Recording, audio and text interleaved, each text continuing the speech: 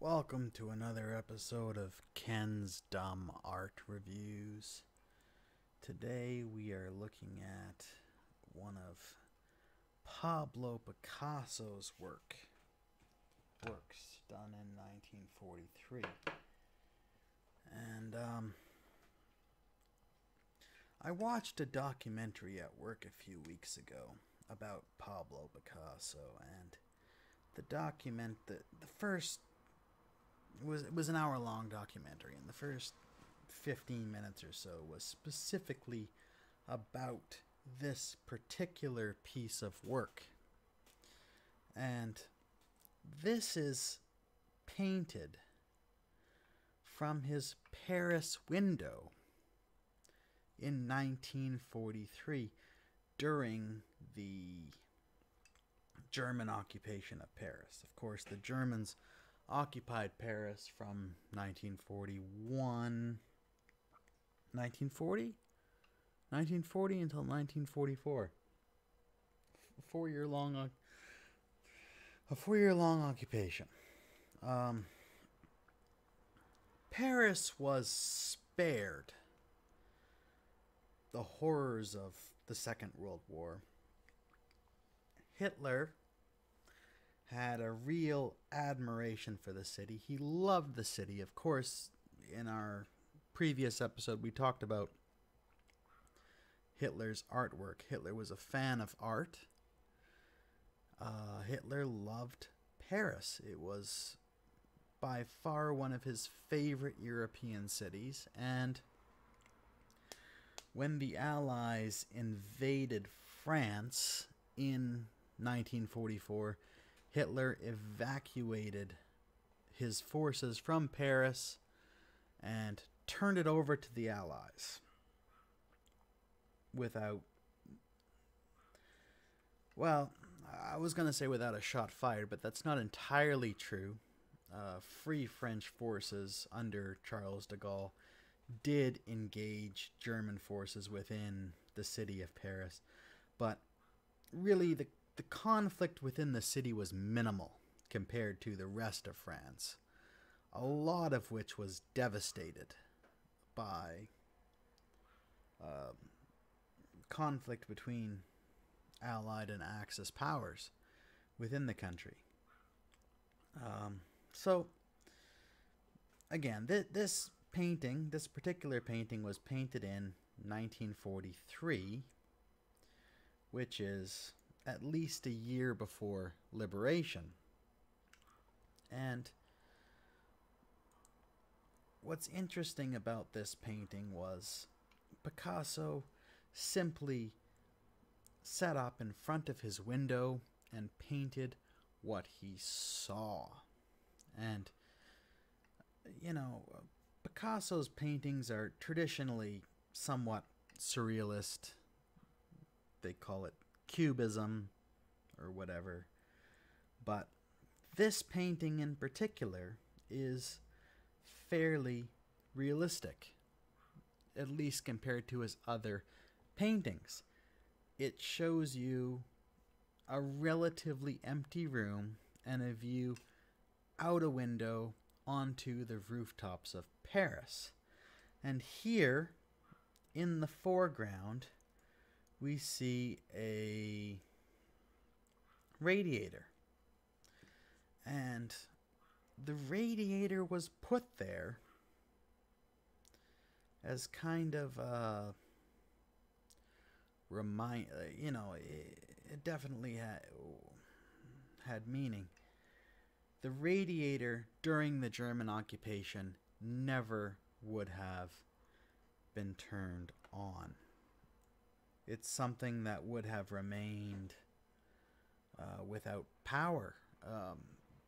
The Germans deprived occupied regions of energy.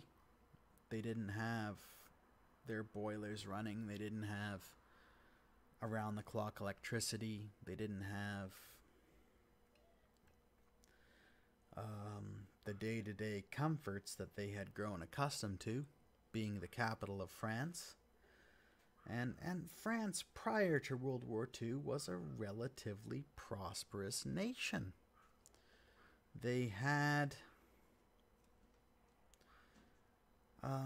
they definitely had a strong military, contrary to popular belief.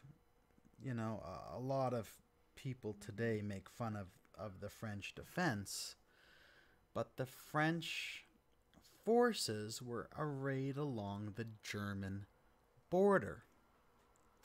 And of course, the Germans invaded France across the Belgian border. They violated Belgian neutrality and invaded France.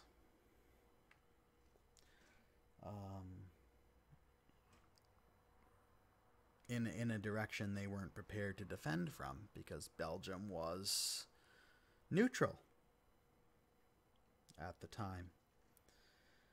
They were trying to avoid conflict with anyone, specifically Germany.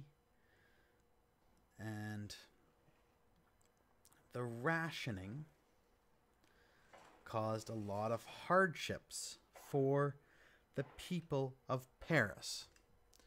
Now, during World War II, Picasso was already famous. He was already well known. We have stories of American soldiers who participated in the liberation of Paris rushing to Picasso's apartment to meet him, to shake his hand, to see his artwork. You know, he was well known. He had, compared to a lot of people, specifically the 50 million people who died during the war, a relatively easy war.